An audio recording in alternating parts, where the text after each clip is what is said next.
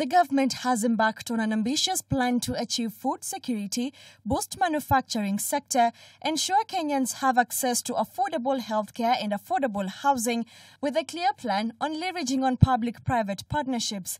One of the government's biggest projects under the Uhuru Kenyatta presidency is the standard gauge railway, which saw the Chinese bring in manpower for the construction and operation of the rail, raising questions on the level of skills Kenyans have to actualize the Big Four agenda. Any one of them who is committed should leave the institution with a certain amount of capability that can only be improved in the actual environment.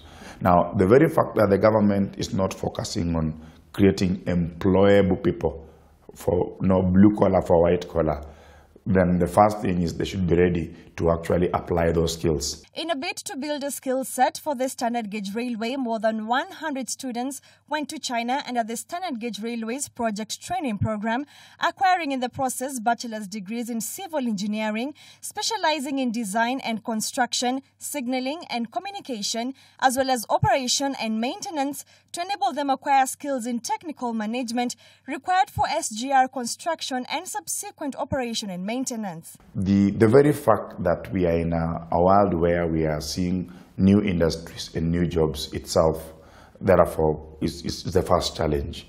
When you are discussing infrastructure today, you are not just discussing roads. You are discussing undersea cables. You are discussing things that do more with what we would call Communications Authority of Kenya, the sole mandate of what they do. So infrastructure is beyond what my parent would have called infrastructure. The news of the arrival of doctors from Cuba sparked a debate on whether the country had skilled doctors. According to the Medical Practitioners and Dentist Board, currently the ratio of doctors to patients is 1 doctor for every 7,507 patients. The ratio of dentists, including foreigners, is 1 for every 70,278 patients. As at March 2018, the country had only 2,591 specialist doctors.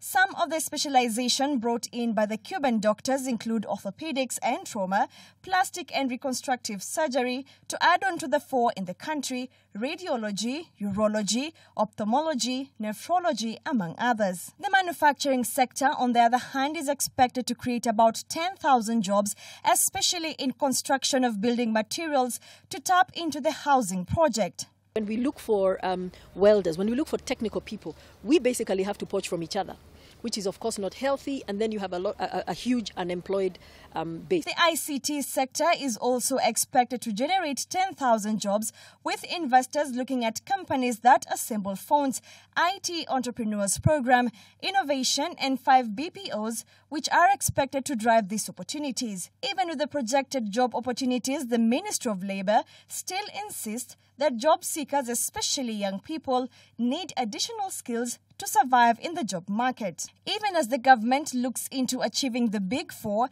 it is evident that institutions will have to align themselves to equip their students with the current needs of the job market. Masimilanoi, K24, Evening Edition.